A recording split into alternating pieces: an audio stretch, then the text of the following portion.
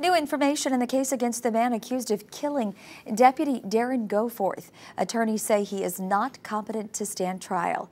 Harris County Deputy Goforth was killed while pumping gas back in August. Investigators say he was shot 15 times from behind. Now, according to the motion filed yesterday in a Houston court, defense attorneys say the accused killer, Shannon Miles, is schizophrenic and has psychotic episodes. They also say he was not taking his medication at the time of the shooting. If a court-appointed mental health expert agrees he is competent to stand trial, Miles will be sent to a state hospital for treatment. Miles's next court date is scheduled for January.